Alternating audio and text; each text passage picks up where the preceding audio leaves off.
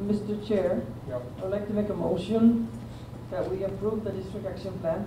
It has been years in the making, and finally last night, the Guam Education Board voted to approve the Department of Education's 5-year District Action Plan, or DAP. DOE Superintendent John Fernandez. It's not perfect. We have a lot of detail to add to it as we go along the way.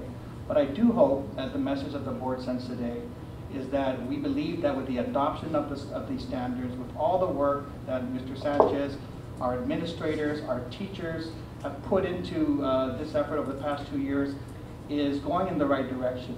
It's described as the big picture, a document with strategies DOE will deploy and implement over the next 5 years that will not only strengthen curriculum, but also set benchmarks to evaluate student and teacher performance. The vote by the board, however, was not unanimous, as GEB chairperson Dr. Jose Cruz expressed concerns that he'd never seen the district action curriculum map. Why wasn't it presented to the board? Okay? It looks as if someone is not reading what is expected. The standard here is really, there's a big idea, and I got this from the schools. Okay, and the frustration that I have is that it is out there, but it looks as if the people who have oversight aren't sensitive to their own work. And while Dr. Cruz was miffed that he'd never seen the curriculum map, other board members said they did. Likewise, Deputy Superintendent for Curriculum and Instructional Improvement, Joe Sanchez, defended the curriculum map has been before the board since last year. This has been brought to the board since December of 2013. The document was completed in January.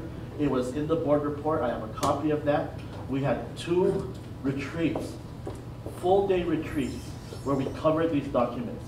This is a major part of implementation. The schools have had this for over 8 months. I have seen those documents. I am familiar with it. Sorry, I just wanted to clarify that the document that you have, is that the same that was included in the packets of the retreat? It is? No, I've never seen it. I've never seen it, and I'm sorry. I may be oblivious. I may be really on what do you call it, on loony place. I've never seen it. Dr. Cruz went so far as presenting an amendment to include the district curriculum map into the district action plan.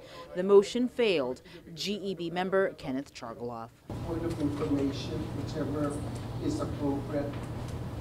But the curriculum map that you have before you, those are almost like the details in the classroom. Those will come naturally as we progress throughout the school year. The teachers will be using that as their guides each day. What we are recommending is that we look at the Guam Department of Education State Strategic Path as to form, because that is in itself the whole that really represents the vision of the Guam Department of Education. The DAP was approved 5-2. Of the curriculum, the standards, well, the curriculum, the instructional practice.